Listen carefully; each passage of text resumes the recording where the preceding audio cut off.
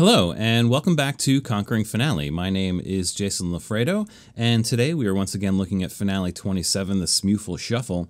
There was a lot of talk in the last couple of videos about the SMuFL music fonts, but not to be outdone, Finale 27 also ships with some new text fonts, which are also SMuFL compliant, which I think is really interesting. So I'm going to show you these as well. I'm going to go into my text tool here. I'm just going to add something, and if I do some typing here, the default font that Finale uses is going to be Times New Roman. You can see that it's checked all the way down here. But Finale shipped with some new text fonts, including one called Finale Maestro Text. And you can see that there's actually a regular italic bold and bold italic version of this font.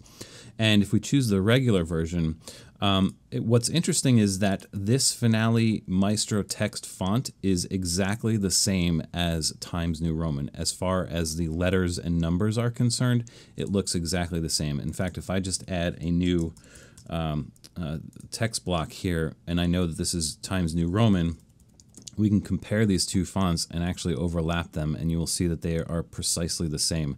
So the Finale Maestro Text font is essentially a clone of Times New Roman with the added addition, and I'm going to do my shortcut here. So again, on a Mac, it's Command-Option-Shift-S. I believe on a Windows, it's Control-Alt-Shift-S.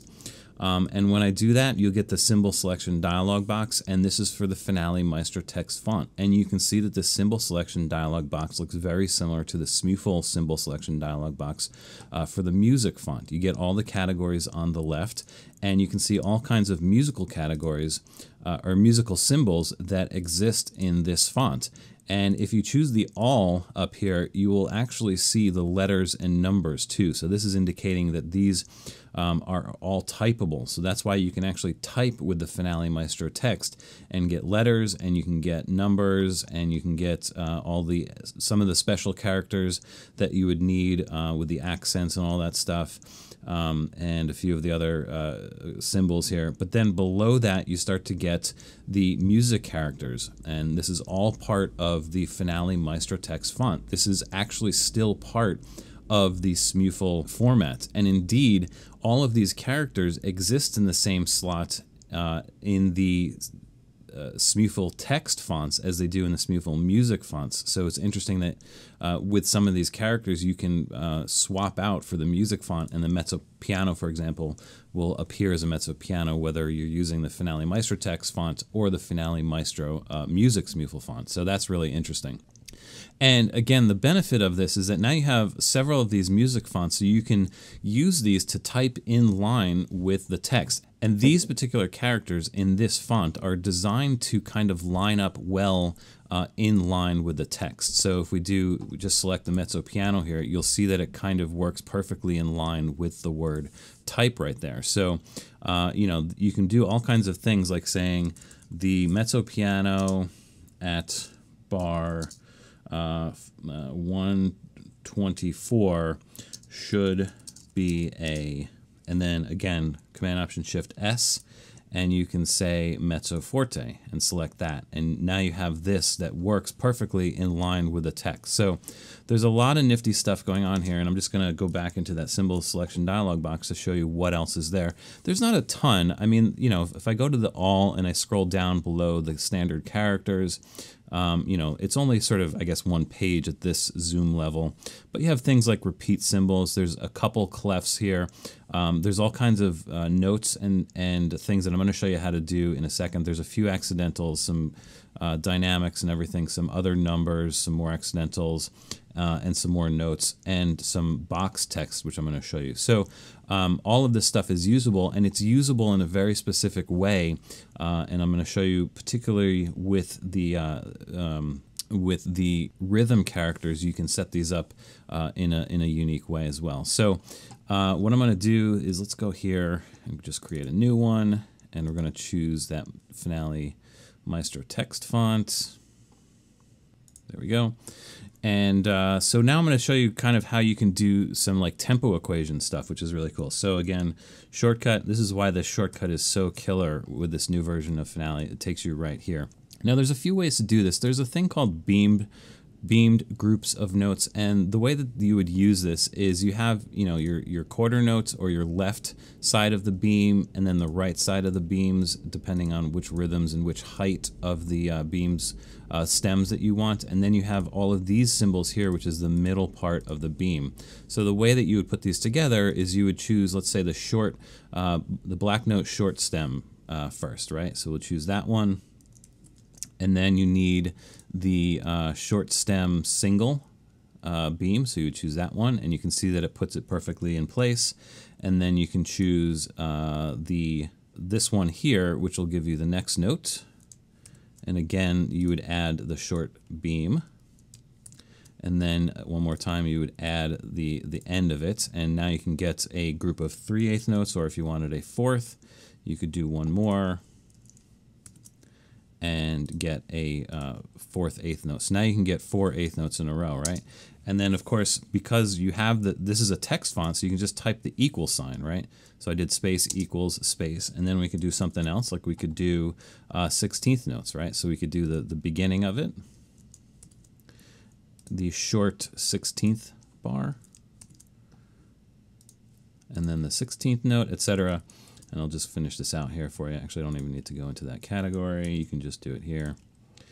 Again, you can see how critical it is to know that shortcut now. All I'm doing is using my left hand to do this, and I can add these symbols pretty quickly. So now you get this type of thing where you have the 4 eighth notes equaling the 4 16th notes. So some really cool stuff that you can do with this. You can also use individual notes, so it's very quick to do that triplet thing, although you don't need to. It already exists in the expression for you, but if you needed to, you could do quarter note. And then the next thing you want to add is actually in the alternates and extras. There are some like individual characters here for the tuplet bracket, start, triplet, the 3, the end, and then there's a higher version of it. You can use these, but I find these a little bit trickier to use. In the alternates and extra segment here, there's actually a whole middle piece here for the triplet, so you could use that one. And there's also this whole triplet bracket, which is really what you should use for this case. So you do that, and then you would add the 8th note. You can use the tall one here, or you could use the short one. There's a short one down here as well, so you can get your equivalent like that. And then you can do equals again, and then you can do again, you could do the 8th note thing. So we'll do this one. Actually doing this the wrong way, aren't I? Should be the 8th notes first and then the triplet bracket, but you get the idea. So there you go. So you can do some neat things, and you can even get kind of complicated. So let's say we're going to do something crazy here. Let's do quarter note, dotted. There's actually 2 dots, augmentation dot. There is a tie symbol here somewhere. There it is. There's the tie. And let's do half note, which is this guy.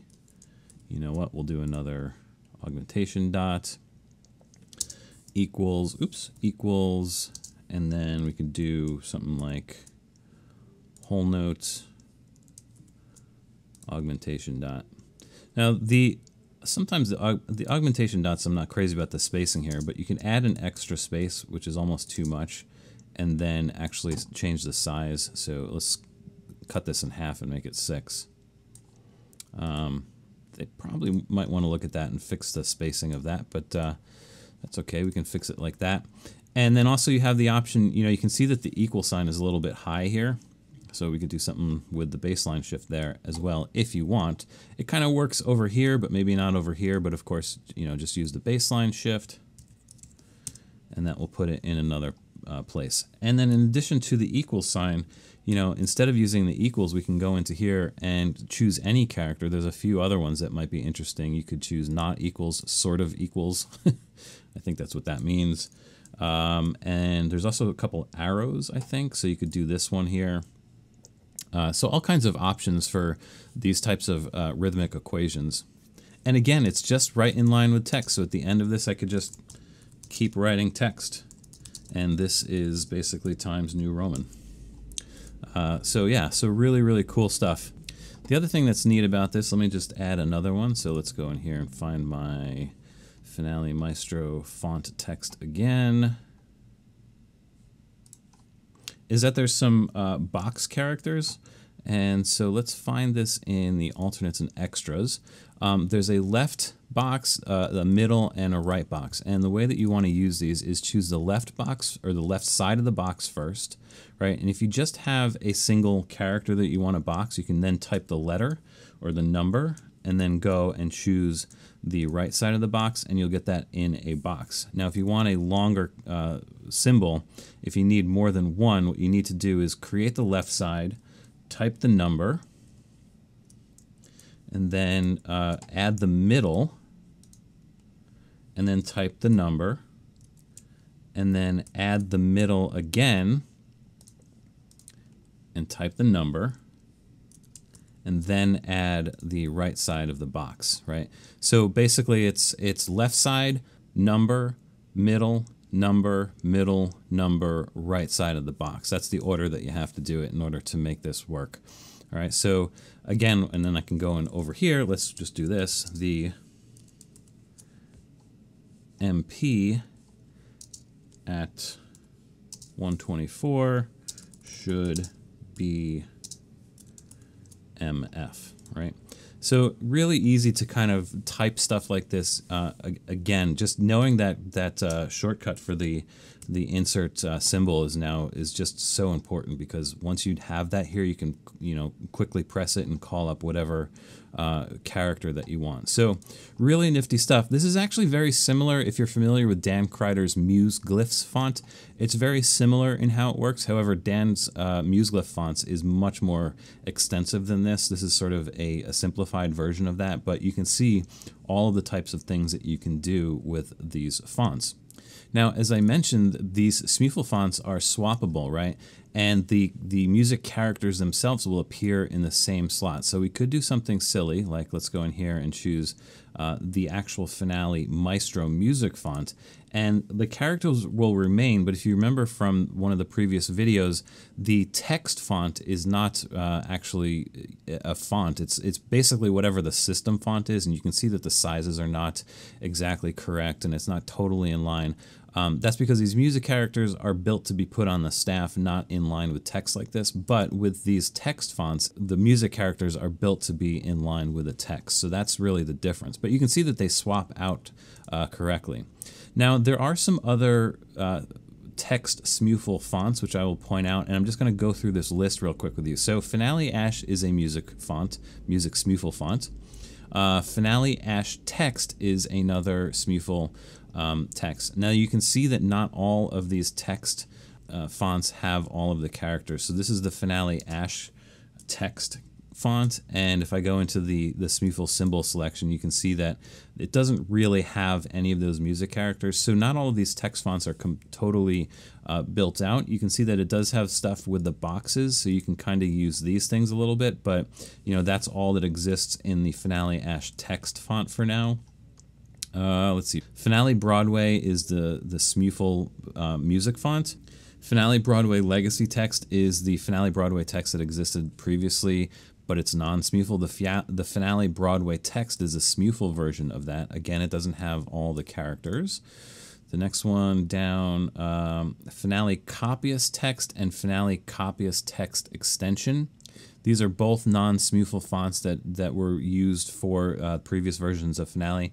And all of the characters in these two fonts right here have been rolled up into the Finale Broadway music font, just FYI. Finale Engraver is a SMuFL music font.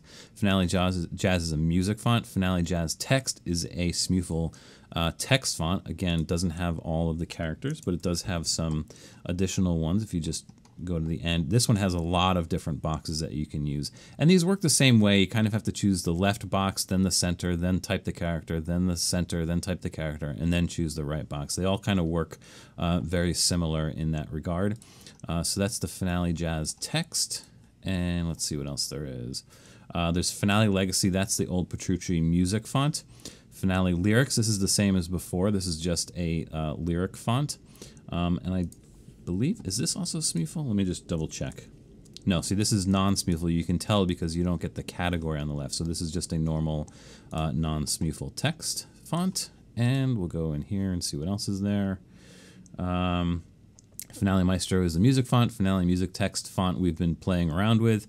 Finale Mallets, Numerics, and Percussion. These are the old non-SMuFL fonts that you would use. And Finale Percussion and Finale Mallets in particular have all been rolled up into the SMuFL version of Finale Maestro. And the Numerics is still valid for figured bass if you're going to do those in the lyric tool, although the figured bass now exists in Finale Maestro as well. I haven't double checked to see if it works the same way, but because there is a certain way that you type in Finale Numerics that will give you the figured bass correctly. I haven't really checked that with the Finale Maestro text, but at some point I probably will. But anyway, so that's what's available. Like I said, not all of the SMuFL text fonts are complete, or at least complete as the Finale Maestro text is. And again, you can just kind of see what kind of extra symbols you get at the end of the character set here, in addition to the normal symbols, which actually are a clone of Times New Roman. So interestingly, if you really wanted to, what you could do in your documents is change the default font for text blocks right here, or for whatever. You could change this from Times New Roman to the Finale Maestro text font, and it will be pretty much exactly the same, except that you would have the addition of those music characters that you could type in. So that's also an option as well, is actually to change the default settings of some of these characters here so that you can use those. So just another option at your disposal. And then the final thing I'm going to say about this, as I said, you know, some of those other SMuFL text fonts are not as complete, but, you know, as far as SMuFL is concerned, SMuFL is basically open source right now. So I believe that some intrepid font designers, without too much effort, can actually create new SMuFL text fonts. So, you know, if you wanted a font with Helvetica and some Finale engraver characters, I think you could probably do that.